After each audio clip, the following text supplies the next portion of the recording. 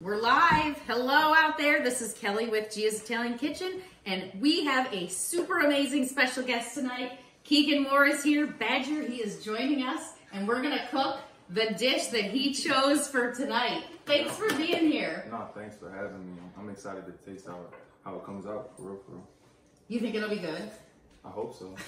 You're going to help make it, it better be good. I mean, if you take, right amount seasoning, I think we'll be good. Okay. Maybe add some butter and then it'll be good, right? Oh yeah. Yeah, okay. Definitely butter. So tonight we are making a beautiful dish, a risotto with lobster and butternut squash. How can that be bad, right? So basically we are gonna separate this into a few different pieces where we're gonna cook the squash, we're gonna cook the rice, and then we're gonna cook the lobster all separate and pull it together at the end.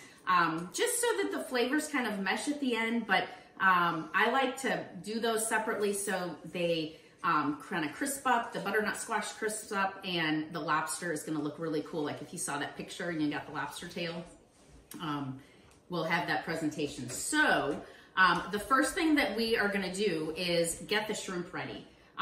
Carrie, could you grab the shrimp out of the fridge? And the lobster can probably stay in there. So let's get all the shrimp out. What we're gonna do with the shrimp, this almost goes towards like a paella from Spain. We're gonna take the shells off of the shrimp and use them as part of the broth, which is gonna just bring an amazing flavor to the risotto. So all of these are raw. So what we're gonna do, and we're gonna tag team this, and get our hands really dirty and gross. Roll up the sleeves. Roll up the sleeves, yep. So we're gonna take the shrimp and just take the tails off. And then we're gonna save the shrimp. Here, let me get this out of the way. Save the shrimp, save the tails.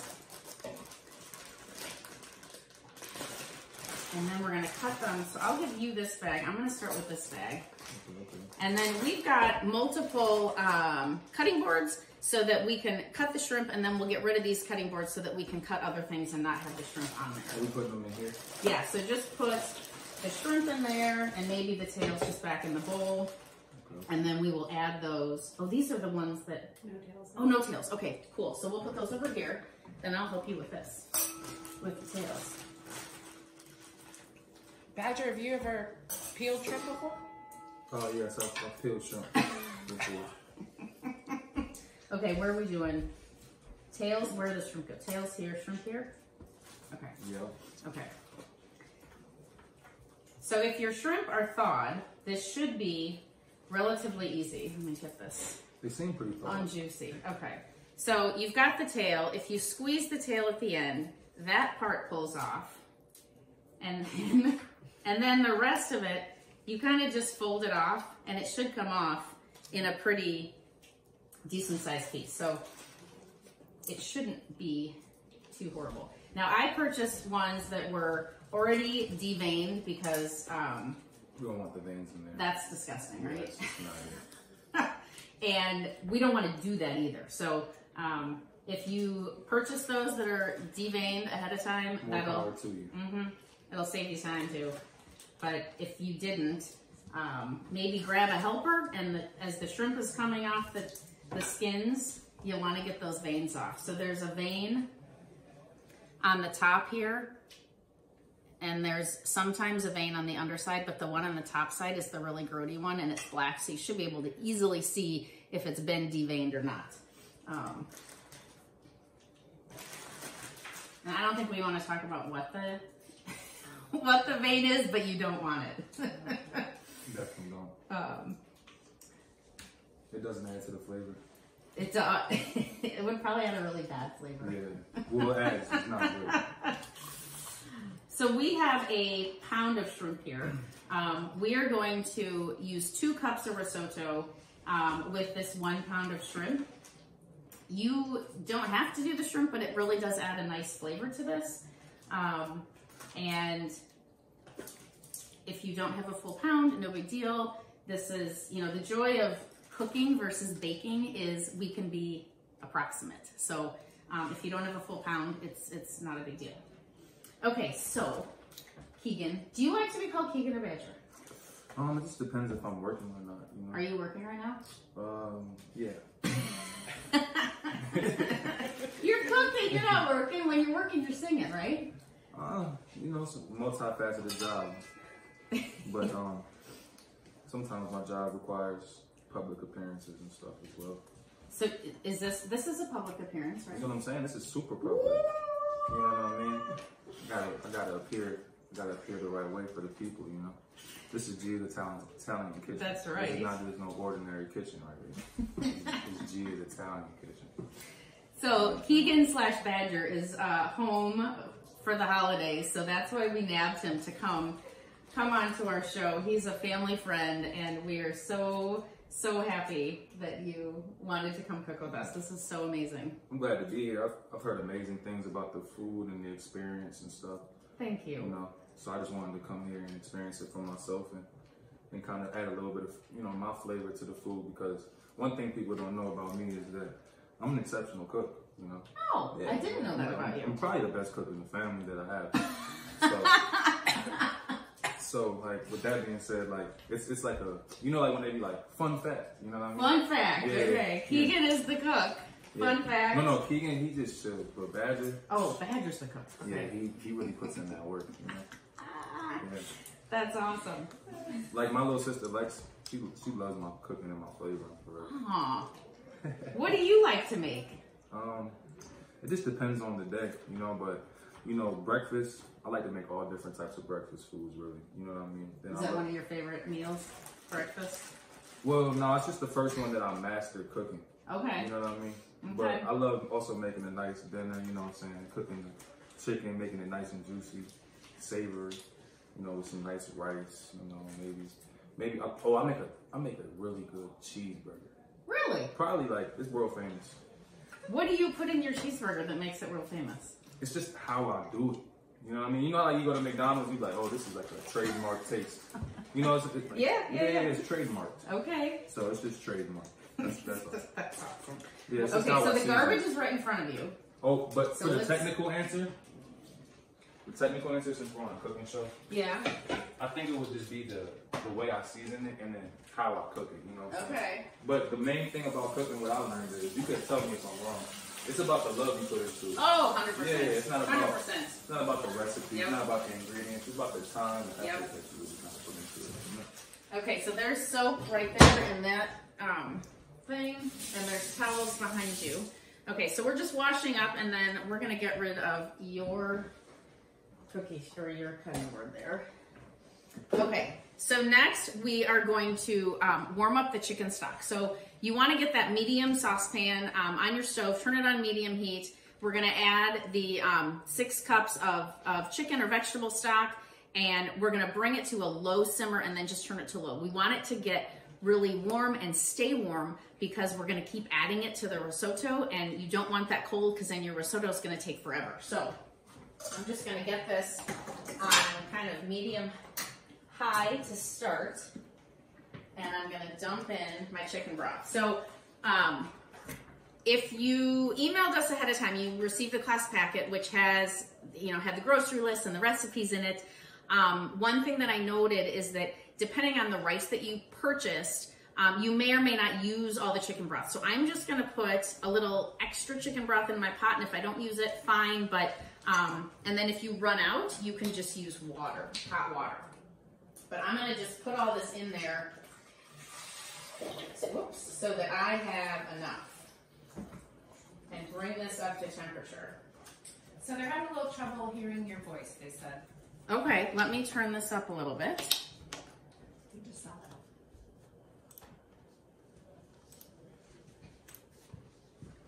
that. Okay, there goes the volume. Okay, there we go. Hopefully that's better. Okay, and then in front of you in the back is recycling. Let me toss that your way. Kevin and Caitlin are saying hello. Hello. Kevin and Caitlin. Hello, thanks for joining. Are you cooking or are you just watching, Kevin and Caitlin? They haven't answered yet. Okay. Well, please, in the chat, we do have some friends here in the studio audience. monitoring the chat. So if you have a question or a comment or you need us to repeat something, please throw some comments in the chat and they will shout those out and we'll get your questions answered or repeat whatever. So tell us where you're from. You probably don't have any questions yet, but tell us where you're from. Tell us where you're logging in from. We would love to know the audience tonight. We've got Holly from Lake Forest, Illinois. Awesome. Hello. Mom, Julie, and Chris from Des Moines. Oh, nice. Okay. Matt Moore is excited to be cooking with you. Awesome. And Matt Scarlata says, ciao, Gia. Oh, ciao, ciao. Thanks for joining.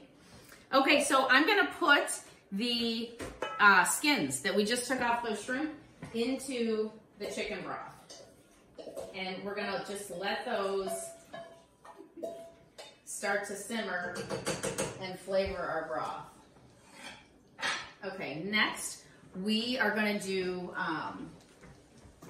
a little butter. This will be easy.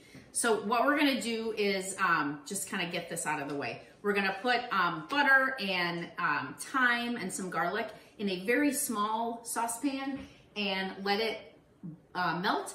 And then at the very, very end, we're going to do a little magic with the lobster with that. So we'll get that going. And then the other thing that we need to get going is the squash. So turn your oven to 400 degrees and then we'll start doing these other things. So middle left, bake, yep. And then 400 and then start. Perfect, okay. Caitlin says they're out spirit shopping for the holidays. Awesome. So we have paired this with a Vermentino and Keegan is drinking a red, but you know, it doesn't matter. It's whatever your preference is. Salud. Salud. That's cheers in Italian. Okay, let's do the squash and the butter. So we're gonna do, we've got 2 butternut squash and we're gonna cut these. Most of the meat that we want is in the long section. Most of the seeds are in, I don't know what this is called, kind of the butt of the of the squash. There's the what? The root. Okay. Well, we don't want the seeds. We just want the meat. So there's 2 ways that you can do this. So I'm gonna give you a peeler and you decide how you wanna do this. You can do a vegetable peeler and then slice it, or I like to just slice it and then just cut off the skin because we don't want the skin. Right. But the skin is kind of tough, so some people like to try to do that, and it's not really very easy. So if you like that way, have at it. Oh, see, look at you. See, that's going to be easier. I'm going to get going this way. So I'm just cutting the nub off the top. And then you should have no seeds in this first section. So I'm gonna cut these probably about a 1/2 inch. Nice. About a 1/2 inch thick. So what we're gonna do is we're gonna cube these into bite-sized pieces and put them in the oven. Watch your fingers. Yep. You know, that'd be Why good. is that? How should you use it? Which direction should you Away always from go? your body. Yeah. And away from your fingers. Yes. Okay, so I'm gonna keep cutting It's feeling these. risky though. Sometimes you gotta switch it up, you know. Because the angle's wrong or like you missed a piece, right? Sometimes you just need a little bit of danger in your life. Okay, so Keegan, while we are cutting up the squash, tell us what's going on in your world today. What's happening out there? Today? This week, this month, this year, like what's happening with you? Well, Tell us what's going on with you. We've seen lots of stuff out on social, but we want to hear it from you. so right now, I am currently finishing up Far From Famous, which is a project I've been working on for the last couple of years. You know, just a compilation of different music and art pieces that I've been working on. I'm just trying to get that out to the public because it's been a while since I've dropped a full-length project, you know what I mean? Okay. So that's just been my main focus, but other than that, I've just been performing a lot in the Boston area as of late. As of like the last couple of months, just getting in tune with their music scene. I've had a couple of shows for the Celtics and So Far Sounds at the Boston Museum of Fine Arts. Oh wow, that's cool. Yeah, so I just been trying to perform as much as I can because it's something that I love to do. And then, yeah, I'm traveling a lot out west to LA to work on my music. Okay. Working with a lot of different producers. Also working on a couple screenwrites, stuff like that. So I'm just staying creative and going project by project and just trying to maximize my capacity. If that makes sense, you know? So when the project is done, what will that look like? Is it an album or something else? Yeah, it's like an album. It would be like an album. Okay. Yeah. So when you say artwork, like you're doing your own artwork for the album, is that what you mean?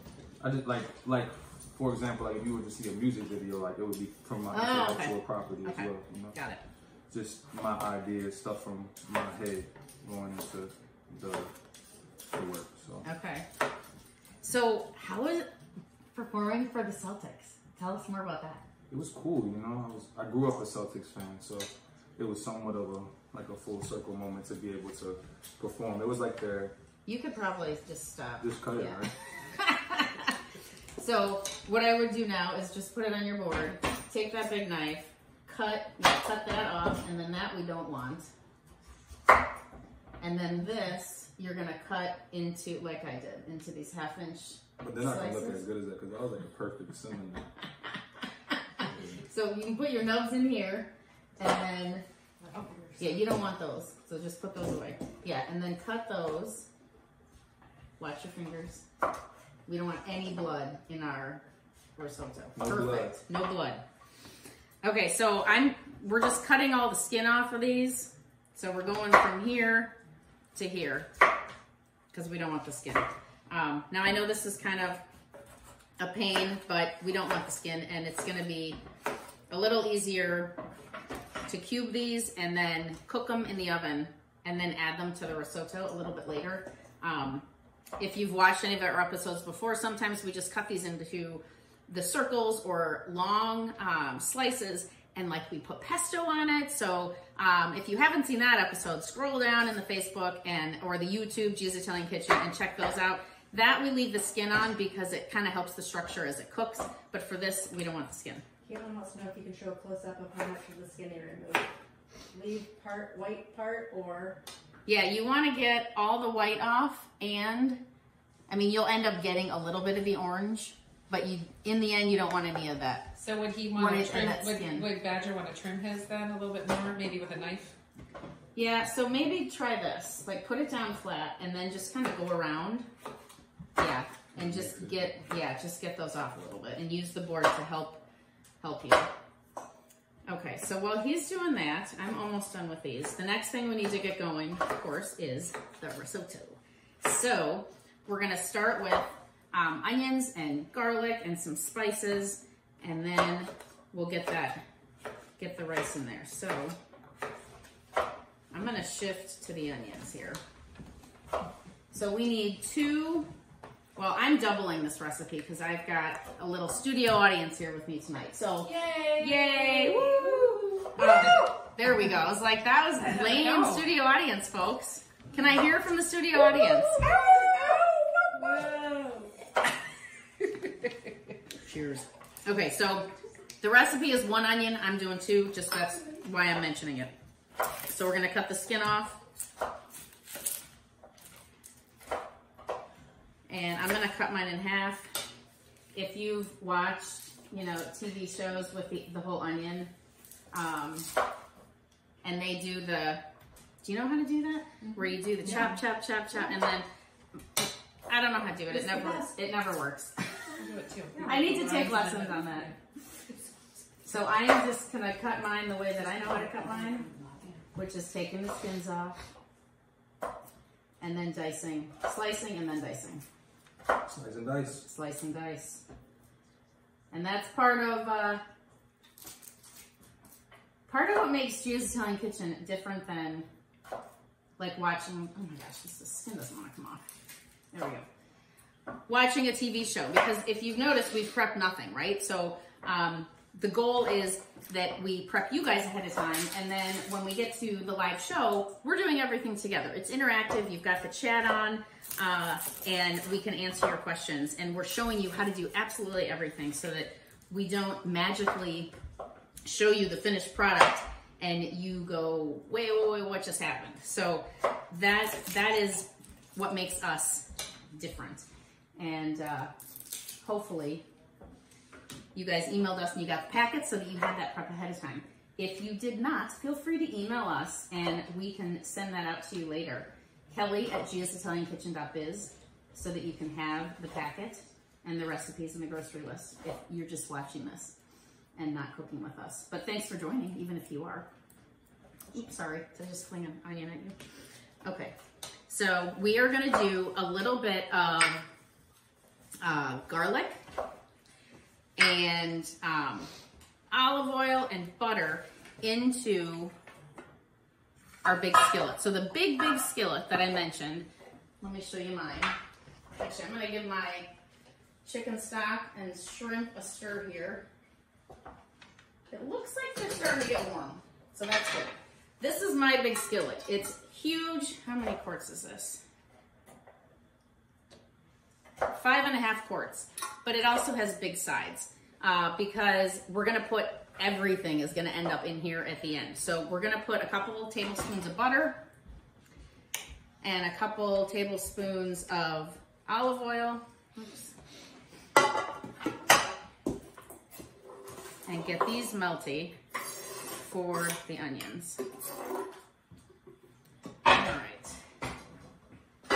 So I'm gonna turn this on medium heat so that we can get it warmed up and get the onions going. Somebody wants to know, is there a reason why he couldn't use extra shrimp double in the recipe?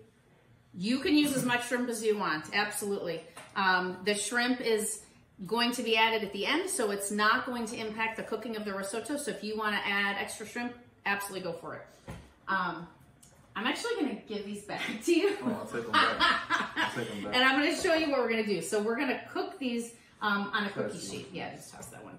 So you're going to take your butternut squash, and I'm going to cut these maybe into, I would say 3 or 4 strips like that. Okay. So that, can you guys see that? Then I'm gonna dice them up so that in the end, you've got bite-sized pieces, because these are gonna, after they cook, they're gonna go right in the risotto.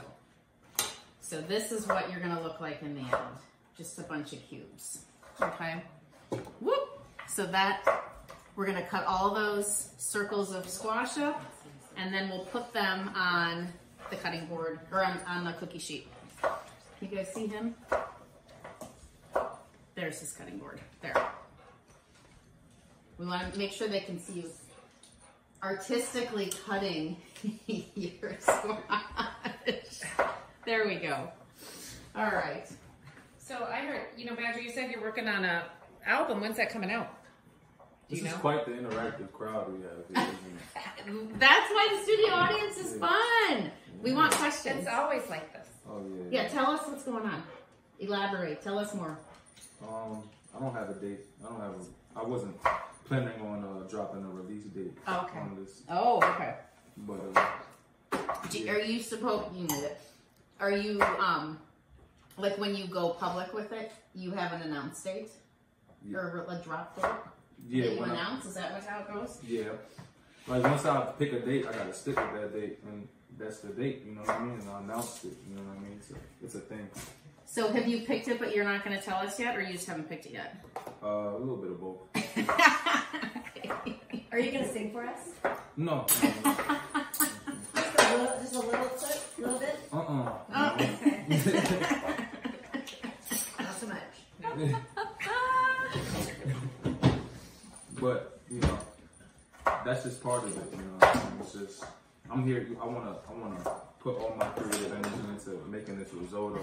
That's right. Because once it starts to flow, it's hard to get it back, reel it back in. Mm-hmm. Like look at how I'm dicing this right. Those are perfect. Look at here. Let's lift up your cutting board. Look at his squash. Aren't those perfect dices? Mm-hmm. That's what That's what we want yours to look like.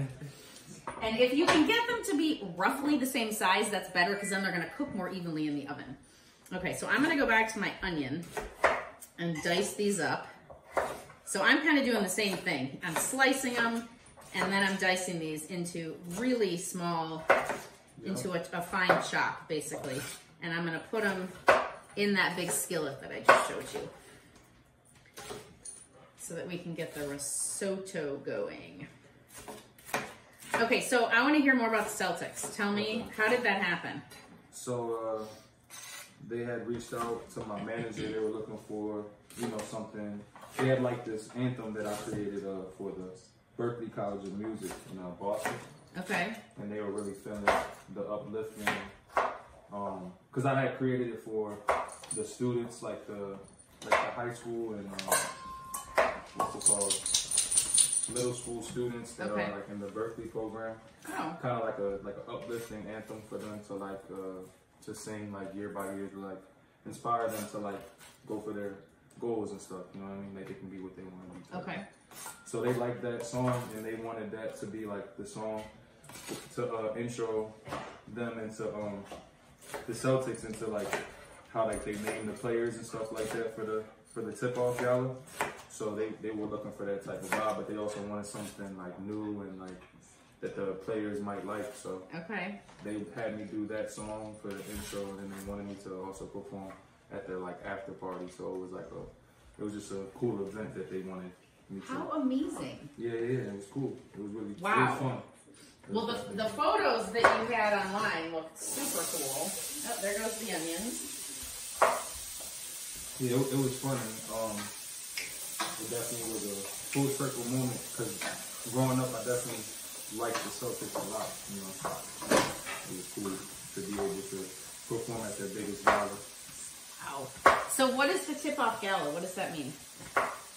It's just like something that they have annually to get them ready for the season. It's mostly for their like the players come, but it's a lot for their vendors, and it's like fundraising for their stuff. So like a lot of like the high rollers from the organization are there. All the high rollers and other people that, you know, kind of like invest into the Celtics were there as well. Okay. But it was a lot of people. It was like 900 people there. Oh wow. Yeah. But it was I'd never heard of it before that day, but it was the job that was on the calendar. You know? Yeah. Was that a highlight for you though? Yeah, it was a highlight because it was the biggest crowd that I performed for so far. So. Oh wow! Yeah. Okay, cool. It was that was definitely a highlight. Well, our studio audience is not that big, but if you feel like belting out, you go for it. Okay, so the other thing I wanted to ask you about was here in town, you visited one of the, was it an elementary school this week? Middle school. Middle school? Okay, yeah. Tell us about that. What did you do there? So I went in there and I just kind of, first I just wanted to see, I wanted to get them out of like their head a little bit, you know? So like I wanted to like ask them like to like tell me like what would make them feel more creative like at school, like what activities and stuff that would make them feel more creative. That's how I kind of wanted to start off talking to them. You know, kind of get them out of the mode of feeling like they were like in jail or like in school, you know what I mean? Oh, okay. So that worked for some of them, you know, because some of them were like saying creative stuff, but a lot of them were still like saying what the principal would want them to say, like, be responsible and all that. But I'm like, I'm asking you for creative activities. You don't have to say that you got to be responsible. I want you to say like what an activity would be to make you feel creative. You know what I mean? So it took a little while to get them in that mode, but I feel like it helped. And then I also just opened up the floor and allowed them to ask me questions about being a rapper, working in the studio, traveling, anything that they wanted to, just to ask me questions. I just wanted to bring some positivity into the school, because like I remember growing up in school, for me, I always wanted somebody to like come in, like, you know what I'm saying, like somebody that like did something cool to come in and like talk to us and like show us attention. Like I always felt like that would make a difference, and like it never would happen. Okay. So like I always try to like do that for like kids, because like, you know, like I know that how much that means to like the kids, like self-esteem, or like, you know, like all the kids aren't gonna listen, but as long as you plant the seed with one person, that's all that matters. You know what I mean? So did you didn't go to that school though, did you? No. How did you get hooked up with them? I'm not even really from here like that. Yeah, you didn't really grow up here. But my cousin, she's a teacher there. Oh, okay. Yeah, so okay. she wanted me to. She shows them my music a lot, so I went there and showed out for them and signed some autographs for them and stuff like that. So it was cool. It was definitely cool. What kind of questions did the kids ask you? Because they're little, right? They're like 10 years old, yeah. right? Well, no, they were like 13. 13, okay. Yeah, they were 8th grade. 8th grade. So like okay. they were almost high school kids. Okay.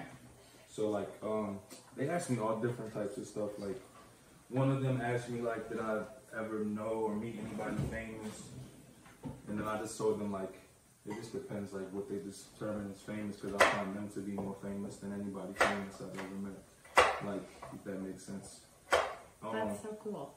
They also like was asking me like if they could have a feature on the song. Like they're like, oh, funny. They wanted to get on songs. They also asked me about like songwriting a little bit and like how to write a song, stuff like that. They also asked me to rap, and I said no. Why not? Why didn't you rap for them? Because I want them to understand it's a profession, you know. And like, if like, you know, sometimes like, I want them to understand that like, just because I say I'm a rapper doesn't mean that like you snap your fingers and I rap. You know what I mean? Because I have to like, you know what I'm saying? Like there's beats and there's music and. You have to warm up like a. No, I don't. No? But like, I just don't want them to think like I dance on command. You know? That's good. That's fair. That's totally fair. That's fair. Let's jump into this real quick, and then we'll have some more chatting. So we're gonna do some olive oil, salt, and pepper onto the butternut squash and toss this around. So just enough to get that coated, and then we're gonna put that in the oven. That does get coated. Did I put too much on? No. That's okay. It's saucy. It's saucy. That's right. We get saucy in G's Italian kitchen today. We love getting saucy in G's Italian kitchen. So I have a piece of parchment paper down. I know you guys can see this down on there. You don't have to do that because it's just the squash, but it will if you're making, you know, some other dishes, and maybe with this, it just helps so stuff doesn't stick. And I'm just gonna put a little bit of salt and pepper. You don't need a whole lot because we obviously are gonna have a ton of flavors going on here. Okay, then, would you please just put that in the middle rack of that lower oven? This is what a chopped squash, nice and saucy, with pepper, nice little seasoning. This is what it looks like, Rachel Ray. We're coming for you. We will get there. We will absolutely get there. I love it. Okay. I'm just saying, we've been watching that for like 20 years. You know, it's a little bit time for a refresh button. You know? That's right. That's right.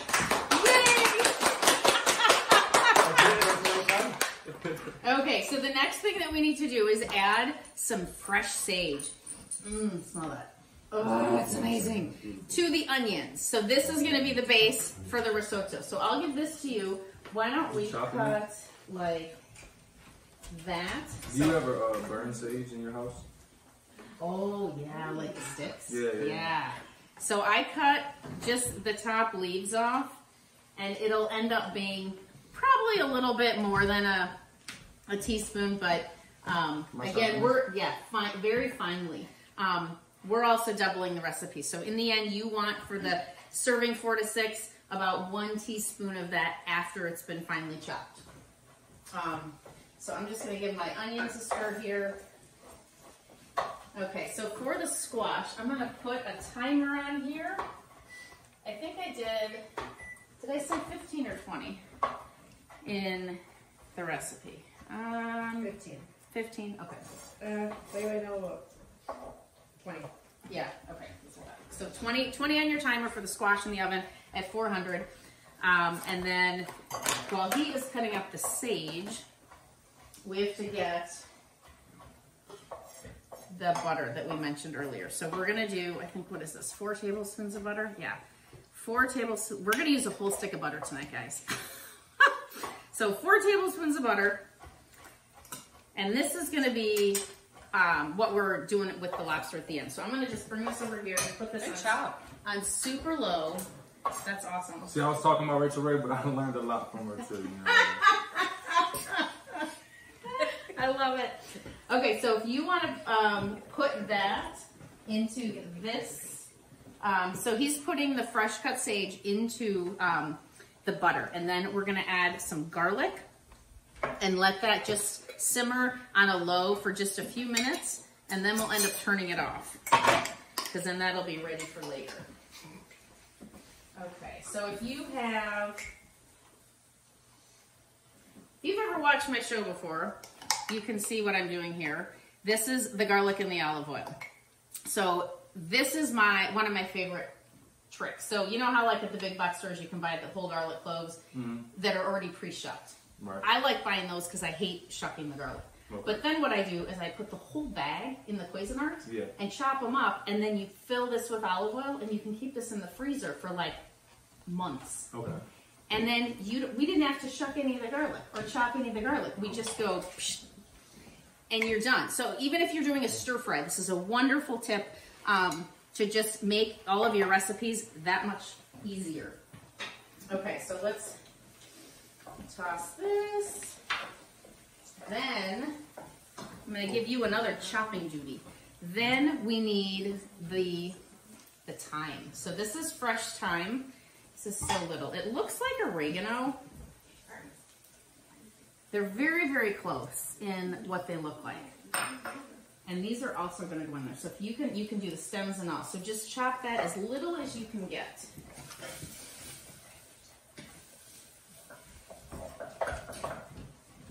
Oh, yum. Okay. So that has been going for a few minutes. We want to get the risotto going. So the next thing that we need to do actually, let's add some garlic, I think, to the onions also. So if you don't have that garlic mixture made already with the olive oil, you're going to do a few cloves. That is going to go in the big pan. You're going to do a few cloves of garlic and, you know, crush them, get the skins off, and then chop them really, really fine. And put those actually in both. You'll put them in with the butter, you'll put them in with the onion. If y'all can smell, y'all will know what's going on. Have you seen Willy Wonka? Do you remember that show? Willy Wonka and the Chocolate Factory? Yeah. Do you remember the smell-o-vision? Yeah, I do remember. Wouldn't that be cool? Like, we should invent smell-o-vision. Don't tell Mark Zuckerberg that, because he would probably make that. Because we're on his platform. He's probably listening and all types of stuff. Do you think he's watching tonight? He might. If he knew what good food is, he's watching. You know what I'm saying? If he knew anything. Okay, so I'm just stirring up these onions and the garlic. What's up with this right here? What are you doing? Oh, so that's parsley. You can chop that. We're not going to use that yet, but we can certainly chop it and get it out of the way. That is at the end. We will add that to the risotto. Okay. And then... I'll just keep myself occupied. Yeah, go for it. Okay, so my butter is melted, so you can let that simmer a little bit if you want. To let the herbs and the garlic kind of come together and saute a little bit. But it doesn't need too much because really the whole point of that is just to melt it. Next, wine. We want to add some wine to the mixture. So let's see, are we adding? No, we need to get the rice in there first. So this arborio rice, you can use whatever rice you want really, but this is the best rice to get the risotto to get really absorbed and creamy and delicious. So we're gonna add all of the rice all at one time into that large skillet. So the recipe that I gave you guys calls for 2 cups. I'm gonna double this again just so that we have enough for our live studio audience. This is a lot. Maybe I'm not going to double this. Maybe I'm going to do 3. I'm going to do 1.5. That's a lot. Okay, so then we're going to just toss this, for just a couple minutes so that it's totally coated with the onion mixture. And we're browning the rice just a tad, but not really. We're really just trying to get it coated and warmed up. You don't want to make it too brown. What'd you say? You don't want to get it too brown. No, because we definitely don't want it to burn or get crispy or anything just yet. Okay, so once it's all coated, we're gonna start adding the wine. So half a cup of wine if you added your 2 cups of rice, and then I'm gonna turn this up just a little bit because what we want to happen is we want the wine to cook off, and then we will head for the chicken stock. So I'm gonna add a full cup of white wine here. With that heat up. Oh, can you hear that? How's the volume? Can you guys hear everything? I know somebody mentioned a little volume issue earlier. Hopefully that's been resolved. Okay. So we're gonna let that simmer for a few minutes. Then, the next thing that we are gonna do, what else do we need to do? We can cut the spinach, that's at the end. You're the veggie cutter, dude. You want to do the spinach too? So this is at the end also. This is fresh leaf spinach, baby spinach, or regular fresh spinach. We're just gonna kind of chop this up into, maybe all of it? Yeah, maybe just like in half. It doesn't need to be too small because it'll wilt a lot when we put it in there, but it will add just a nice pop of color at the end for the risotto. Okay, so I'm gonna do a little check here. Actually, I can. Molly said it's still pretty quiet. It's still pretty quiet? And it's still pretty quiet. Okay, let me turn it up again. I'm almost maxed on the volume. That's weird. Okay, turning it up. Okay, hopefully that's better. So let's do a check-in and see how you guys are doing. We've got Badger doing the spinach. Perfect, yeah. And we've got the squash in the oven. On the stove, we've got several things going on. We've got the rice that we just added the white wine to. And that is actually starting to absorb already. And the wine is starting to disappear, which is what we want. Then we've got our butter and our herbs and our garlic over here. That'll be at the end for the lobster. Turn that back on low. And then in our other larger saucepan, we have the chicken broth that's simmering with the shrimps. Just the skins. Is there a preference you have on chicken broth, Kelly? I mean, I like to buy organic if I can. Okay. Just because I don't want the hormones and the pesticides. I think that's kind of a health question. Okay. I don't personally buy no salt because then I feel like I add salt to the recipes. So I just buy low sodium or regular. You can also buy bone broth, which has added nutrients in it. You know, if you think of, after Thanksgiving, you have your big turkey and you make a stock with the bones. That has a lot of added nutrients to it. So you could do that as well. Okay, so the rice is actually already absorbed all the wine. So if you are to that stage, what you need to do is grab, let's see, a strainer. So I've got a pretty fine mesh strainer. Let me just show you how fine that is. It's not like a vegetable strainer. The reason you want it fine is because we're gonna scoop the broth in. We don't want any of the shrimp shells to land in there. So I'm just gonna kind of hold this over the pot and I'm gonna take about 1 cup at a time and dump it right into the rice. And we're gonna do this until we feel like the rice tastes like how we want it to. Like I mentioned earlier, we may or may not use all of the liquid. This will probably take about 15-ish minutes for the rice to fully cook. Do you cover the rice? You know what, we're gonna cover it at the end, but for risotto, you don't. Because the risotto, you add the liquid in parts. Okay. And then you have to stir it constantly. So when you think of risotto, that is probably the onerous part of making it, that people are like, I'm trying to stay away from that sometimes. just because you have to babysit it. Okay.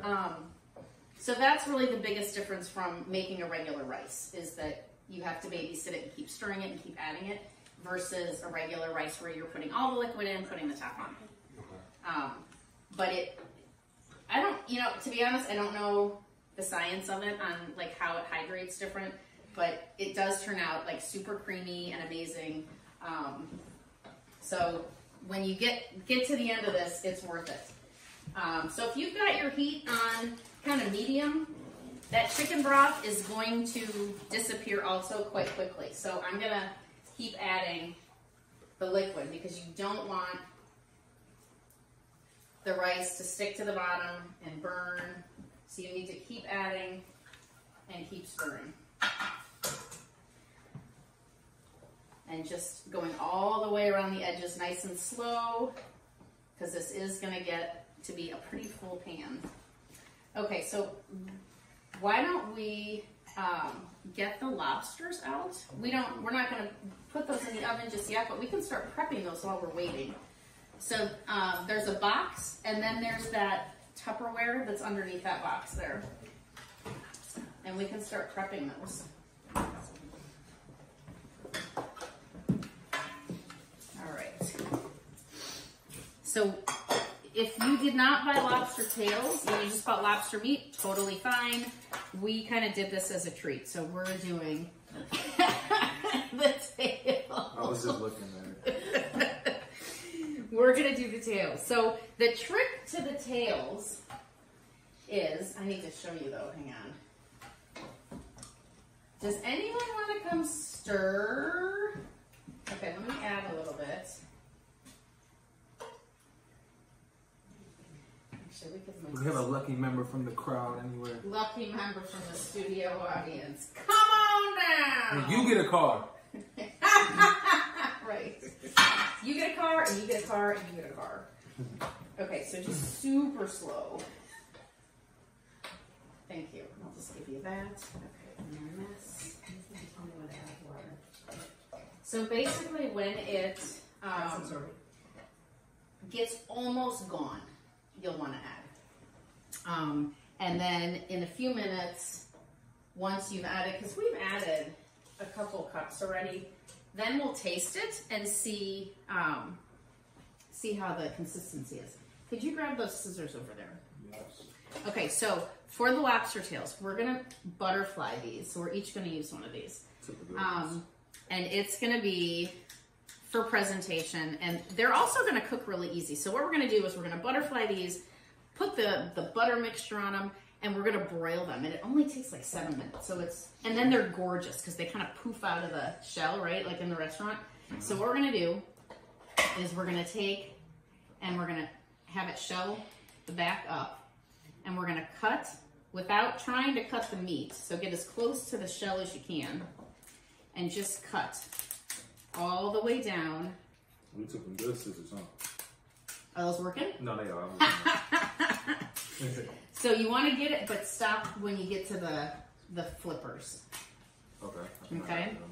Then what we're gonna do is we're gonna get dirty here. We're gonna open it up a little bit. See, I'm but don't take them off. Don't take them off. Oh. No, that's cool. You opened it. Perfect. Okay. Perfect. Yeah, you should know how to do this. That's why I got happy. I was like, I'm gonna start feeling. I was like, ah! Oh shit! See, I just, excuse me. I just lost a shell. Okay, so what we're gonna do is we're gonna try to. What is this? I don't know. Okay. Part of his insides. I was the same. We're gonna try to pull away. So without breaking the shell off, we're trying to pull the skin away. Oh, okay. So that it has the opportunity to puff up. Yeah. And we're kind of lifting it out a little bit. I know it's tricky. That's actually just kind of like lifting it out. Actually, do this. This works. Go to the underside and kind of stick your finger under there, and that actually loosens it nicely. Oh, like break these little bones right here? Yeah, yeah. And then that's it. So then we'll put them there. If you can pull it up a little bit. Yeah, see? And then it comes out just a little bit. So it's still attached. I just want to get these little things off. Yeah, pull it out if you want to pull it out. And this is what you're eating tonight. Okay, we're tossing that. Okay, so he's still attached, and we're gonna put it down, and then just kind of lay him on top there. Can you help me with this one? Yeah. I didn't do it right. Did you? Okay, you got that loosened. Yeah, and then we're gonna kind of loosen the side. Oh, it's that part, yeah. Yep. Then it should lift out pretty easily, and then we'll put the shell down and kind of lay him on top of the shell. Or inside the shell. It'll still poof up. It's fine. Okay. Yeah. I see what we're doing with it. Yeah, and then we're gonna just lay these. So we've got a cookie sheet. I put tin foil on here instead of the parchment because since we're broiling it, the parchment will possibly catch fire. So you don't want to put parchment in a broil. Okay, let me open these. And then, actually, could you go in the fridge? There's one more pack of lobster in the fridge, please. It should be in with cellophane or saran. Yeah, thank you.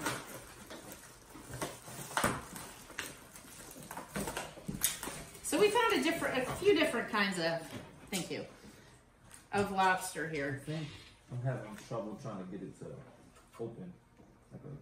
You know, like I cut it, but I don't want to do so that. If you stick your thumb down there and then kind of, oh, that's it's a tough one, right? That's a tough one. Let's see. Let me try.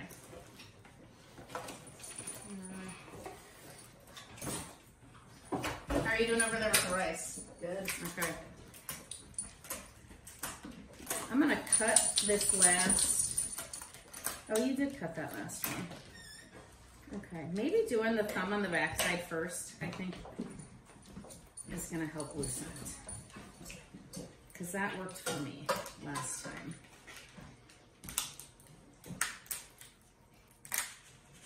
I mean, the shells they're gonna crack a little bit, so if they do, it's fine. But if they do, take the little pieces out so that you don't end up serving those or eating those. I think this is an art, right? Yeah. No, it is. It really is. People get really creative with cooking. It's a creative outlet for them to release a lot of stress that they go through throughout the day. I love cooking. I really grew up, so I'm Italian. I grew up in the kitchen with my grandma. So for me, like this is what I love to do. Yeah. Okay, so. And we love that you do it. For real. You're so sweet. Okay, we got a few more here.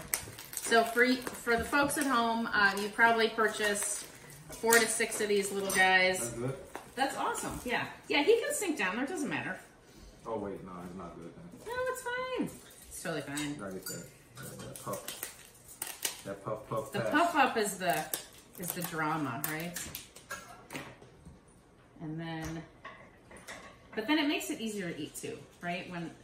When it's served, you're not digging through the tail at the dinner table.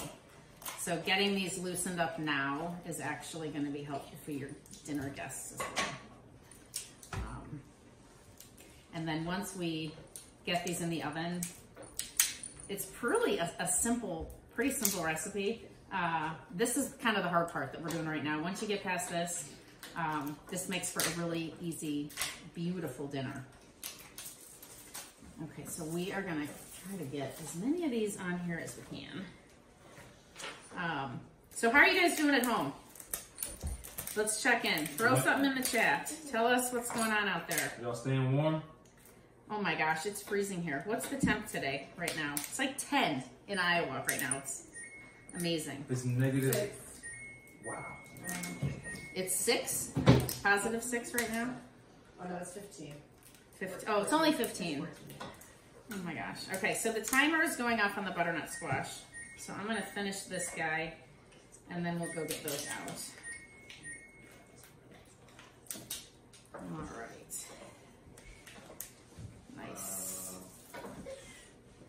Okay, I'm going to wash my hands. like she said, folks, this is the hard part. You gotta just get your hands in there and just get. I'm hearing that it smells amazing in the kitchen. Awesome. Yeah, it smells good. How's it smell, guys?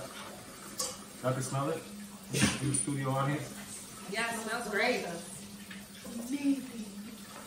Thanks, guys. Even the shrimp broth. You know, this is why, like, certain places they have the light where it says clap, you know, laugh.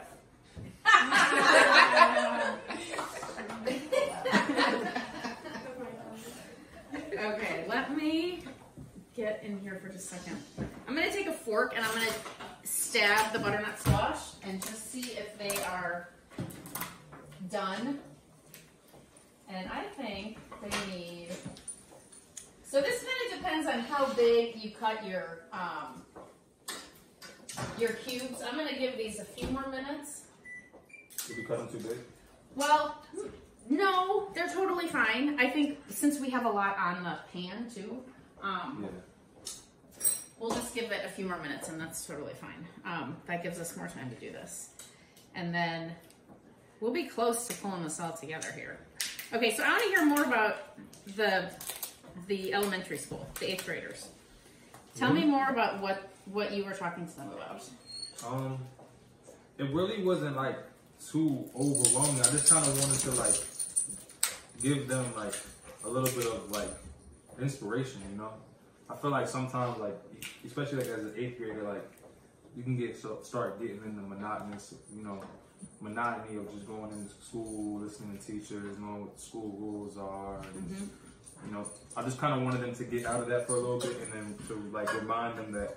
I just kept reminding them that everything that was made in that classroom or everything that they used was made by somebody like them. You know what I'm saying? Okay. It's not like somebody super smart or somebody like from another planet came here and created anything that we utilize. So I just wanted them to like realize that, and also I wanted them to just like know that they're all creative. You know what I mean? Because like I think sometimes as a creative, you hear people say all the time like, "Oh my gosh, I wish I was creative." But like we said earlier, like cooking is a form of creation. Like talking is a form of creation. You know what I'm saying? Like hating is a form of creation for some people because they get creative with it.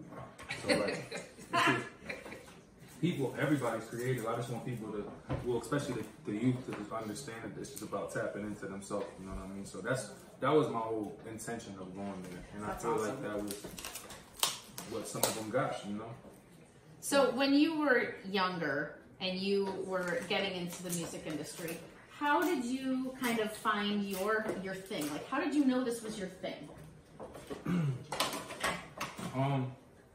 Kind of like I had to like go back in time with myself and kind of like realize that I was always drawn to it. You know what I mean? So it was like there was a time where I always liked it. You know what I'm saying? I always liked music, but I thought everybody did. I thought everybody like needed music. I thought everybody like felt the same way or you know what I'm saying? But then I had to like realize that like my feeling for it was a little bit stronger than other people's, you know what I mean? And then I realized by looking back in my life how much it was always just right there, you know what I mean? How much I was always just in it without knowing. So that's kind of like how I first realized that it was like a purpose, you know what I mean, for me. Like I had to just kind of find my purpose in it.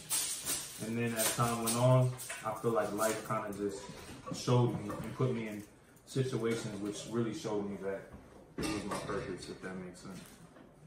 So you really pivoted though, because you started out with basketball, and then that wasn't you thought it was your thing, but it wasn't your thing, right? No, it was one of my things, but it's just like, so I was making, like I always created music, like even like as a young kid, like I was always writing stuff, like writing music and stuff. Okay.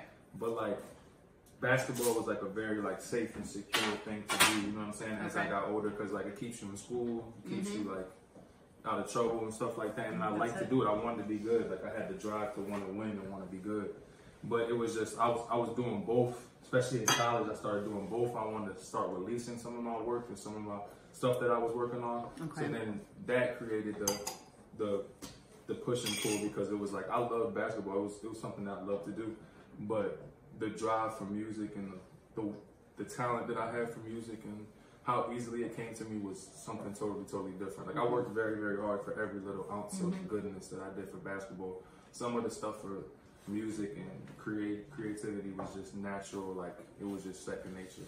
So I just wanted to follow that more. And it always like it was an urge. Like I would like drive 3 hours on a night before I had 6 a.m. weights without a license and just go record music, you know what I'm saying, while I was in college, and then come back and then go to weights and stuff like that. It was always pulling me. So I just wanted to commit to it and see where it took me, you know what I'm saying, really dive into it because I was holding myself back, really. Nice. Yeah. Nice. That's amazing. That's such a great story. Yeah, let's taste. Okay. I think it needs more liquid. Okay, is there more in there? Yeah. Okay. Okay, Keegan, here is the rice. Okay.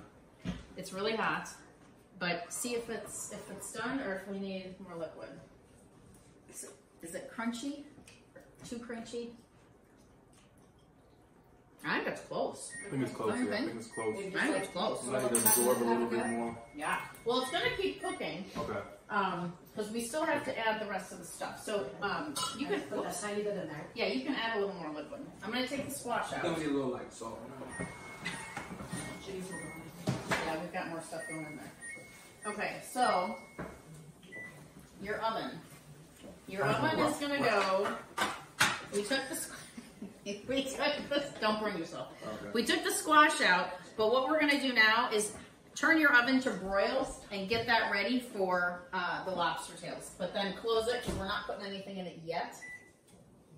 But we want to get that ready. 450? Yeah, like 450 or 5 or a broil setting, whatever. Some of them are 450, some are 500. It's fine. Okay. Next, we're gonna start adding everything else to the risotto. So we've got, what do we have left? The shrimp, right? What have we not added? I'm missing something. Is risotto an Italian word? I'm sorry? Is risotto an Italian word? I think so. I just read the craziest book about Italy. You did? Yeah. It's called Death in Florence. What's Death in Florence? I just read like this crazy book about Renaissance Italy. Oh. And it was called Death in Florence. What was that about? It was about Florence, like when the Medici family. Oh yeah. Yeah, when they went out of power and Savonarola started rising in power. Yeah. Okay. And also about the Papal and how they were involved in the whole thing. It was crazy. It was amazing. It was riveting. Yeah. Yeah. Very cool. Okay, so we're gonna add. I'm gonna give this to you because I'm gonna do the squash with the hot pad. So we're gonna add the shrimp and the squash into the risotto, and we're gonna keep stirring and keep cooking. So just dump them in there. Yep. And if you want, you can cut the shrimp in half into bite-sized pieces. We didn't. That's really a preference. Okay, then I'm gonna give you this. We're gonna do the same thing, but we don't want all that juice. Unless, do you need more liquid? I don't know. So pour the juice out? You know, keep the juice. Very dump that juice. Or don't, yeah. Well, it's not hot though, so no. There's more liquid in here. Is there? Okay. Okay, so we're just adding, and there's a little bit of olive oil coming out for the butternut squash. That's totally fine. So we're adding all that, and then you can dump the rest of that shrimp in there. You want me to put them in one by one? Sure.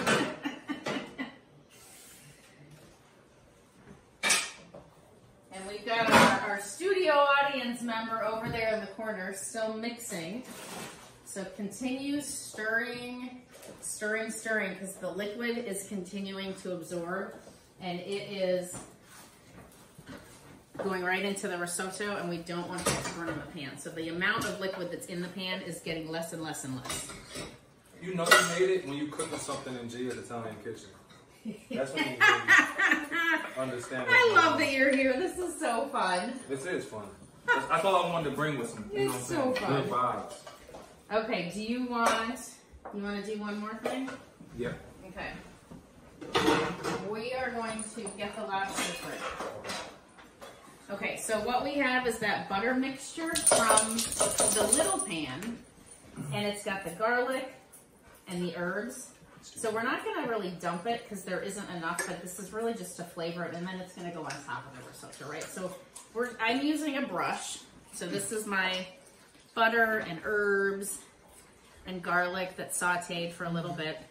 This is a perfect example of how cooking is an art form. Yeah?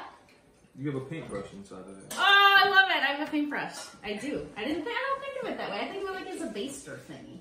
That's what they want you to think. It is a paintbrush. So you crack that code, then you crack that code, then you'll be on some Patti LaBelle, you know what I'm saying? You know Patti LaBelle after she performs her heart out, after her show, she goes on her tour bus. Yeah. And she cooks meals for every single one of her, like her band. Oh, I love that. I can do that. That's what I'm saying. I can be that person.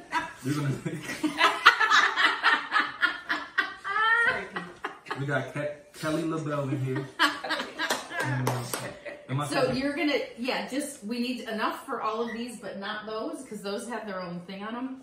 So in the end, we want to get rid of this, but maybe do a little on each one so that everybody gets a little love, and then you can go back and fill it in. Okay. How are you doing? I'm doing good. That looks ridiculous. I hope your risotto looks ridiculous. It looks amazing. Can I grab the pan? I want to just bring this into the camera and show them. Everything we do great. Oh my gosh. And it's heavy. Look at this, you guys. The shrimp is in there. The shrimp is already cooking. That takes very few minutes. The butternut squash is already cooked. So that's just going to kind of start to flavor the rice. So then what we need is, we've already chopped our parsley. So if you haven't chopped your parsley, you can do that. Then we have our spinach, our fresh spinach, and then a little more butter and the pecorino romano. So we use, if you've watched our show before, you've heard me say this over and over again. I love pecorino romano, but that's because my nono used pecorino romano instead of Parmigiano Reggiano. You can use either one. The main difference is that the Romano, pecorino romano, is from a goat instead of a cow. So it's a little bit easier on your digestion. You know, if you think of, having cheese and crackers, goat cheese is going to be a little easier on your digestion than cheddar because it's coming from a cow. So that's kind of the same premise. But the pecorino romano, in my opinion, also tastes better. It's a little nuttier. It's a wee bit saltier. So that's what I love. So. And where to go. And it's a goat. It's from a goat. And where to go. What? Where to go. What? The goat. I was just going to explain that to me later. The greatest of all time. Oh, that. Yeah. Oh my gosh, you're funny. Okay, I get it. I get the joke. I'm just trying to get us on TikTok. We gotta get these clips here. We're gonna get these clips on TikTok. No. I bet Rachel Ray don't know what the goat is. I'm just saying. I bet she does. I bet she's looking at me now going, oh my gosh. No. What the heck? I just watched her the other day. Oh, you're funny. Yeah. How are the lobsters doing? You have enough goop? I think I can goop it a little more. This one, I ain't giving no Augustus goop yet. Yeah, just shove it in there. Get as much as you can in there. Oh, okay, I'm going to come behind you and get the spinach. Because the spinach we want to put in the rice so that it wilts. Did you watch the World Cup? Oh, yeah. Today? That just, well, we've been watching it for weeks, right? Today was the final. Today was the final. It was crazy. That was a lot. It was a lot. It was a lot. Here. You're talking about the soccer, we're talking about the spinach. But the soccer was a lot too. Okay, so we are gently shoving the spinach within and underneath the rice so that it just, I'm going to actually turn the heat off now, so that it just starts to warm the spinach up and starts to. How do you feel about marinating the shell as well? Does it seep in? Oh God, yeah, you could totally do that. You could, that's a great point. Once you're done with dinner, save the shells, throw them in the freezer, and then you could make broth with them. Lobster broth? Uh-huh. They don't talk about that much. Not everybody got that in their freezer. Yeah, like we did with the shrimp shells. I mean, we didn't take them out of the freezer, but the shrimp were in the freezer, right? like you would with the turkey carcass. You can keep the lobster shells and just boil them in water for maybe 20 minutes. That would make an amazing broth to make a soup. Good tip. What part of Italy is like your family like originated from, like your ancestors and stuff? So we're from the Tuscany region, which is around Florence. Okay. Ironically, where the Medicis came from, or their house was. And we're up one of those windy little towns that you want to need a little wristband so you don't get seasick driving up the mountain. Oh, that's cool. Yeah. and there's no guardrails, so when you're driving and you look down, like you might die if the car veers off. It's one of those little roads going like this. So yeah, my grandparents came over in the early 1900s. Those have the butter on them, though, don't they? Well, yeah, if there's some, yeah, put them on. And then we're gonna get those in the oven. So both of my grandparents were from, on my mom's side, were from the Florence region, the Tuscany region. So one of them was from Pisa, one of them was from Siena, and one of them was from this little town, Pieve-Pelago, up the mountain. So we love just celebrating that heritage and bringing the recipes alive that I grew up with. So super fun. Let's get these in, and then I'll tell you a little bit more about that. You good with those? I need to get this stuff in. Ooh, this risotto. Looking great over there. Okay, so this is on broil. These are gonna go, I'm gonna put this for 8 minutes. On broil? On broil. Oh. Yeah. Yeah. I thought you said broil. Oh, no. I was like, dang, you got a new oven. And then, oh, this is nice and tossed. Thank you, helper. Okay, so then the last piece for the rice, while those are cooking, the last 2 tablespoons of butter. So I'm just gonna throw these on top. Take the spoon out. Can I suggest one thing for the rice? Yeah, what? Pinch of salt. Sure. Little. Yeah. It's gonna have all that Parmesan in it. Well, I was just gonna say, we're gonna put the pecorino romano in here. Let's have you taste this, because it's like the Parmesan Reggiano, but it's the pecorino romano. But it's the cheese, but it's very salty. Yeah. So taste that. Just stick it in your mouth. Isn't that amazing? That's great. So that's going on top. Okay. You good with that? Okay. Yeah. So we're gonna do what? Like I think I said what did I say? Half a cup? That sounds like a lot. What did I say?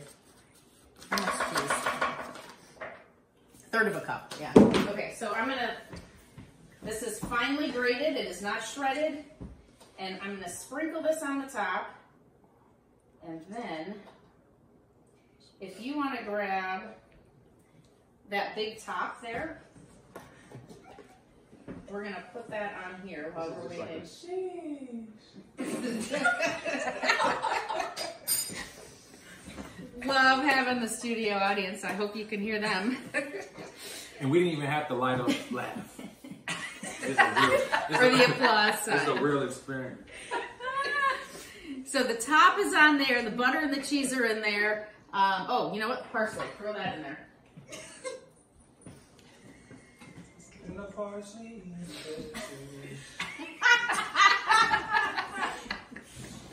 All right. See, I even got a little singing like. Love it. Okay, so we have 5 minutes on the lobster. So this is on off. It's off, and the top is on, and it's just going to warm all that stuff up and kind of bring that together, and then we'll toss it at the end. So I did want to mention that the other thing that Gia's Italian Kitchen does is private group classes. So if you still need a gift for a loved one or a friend, and you would like to give them an experience instead of another trinket or gadget, a private group class is a wonderful option. So we select a private menu customized by you, and we send you the grocery list and the recipes ahead of time, just like we did tonight, so that everyone is prepared. If you are local, we can do them in person, we can do them virtually, or we can do a combination. If you have some friends and family, and if you're in LA and someone's in New York and we're here, we can do some live and some virtual. and we do a private dinner party for you. So that is a wonderful gift experience. So if you would like to check out more details on that or purchase, gia'sitaliankitchen.biz, B-I-Z, /shop, S-H-O-P. gia'sitaliankitchen.biz, and then shop, the private group class. So check that out, and link in bio. Link in bio. So we are a few minutes from pulling dinner together. What else would you like the folks out there to know about what is going on in your world today? Far from famous, coming soon. Far from famous, coming soon. Far from famous. Can you give us any hints? Give us some more hints. Give us a nugget of something. You see this right here? Give him a nugget. Give us a nugget. Give us a clue. But we're giving them lobster. No, give us. I can't give them no nuggets today. That's not what we cook. But what I can tell you is this. I can tell you this. Badger all 2023. You know what I'm saying? It's gonna feel like you see me so much that I'm running for the primary in 2024. Like this is gonna be knockdown after knockdown after knockdown. And I'm trying to say this right now in the most polite way possible. Like this is probably gonna be the greatest dinner that like we've created in Gia's County. Say shit like this.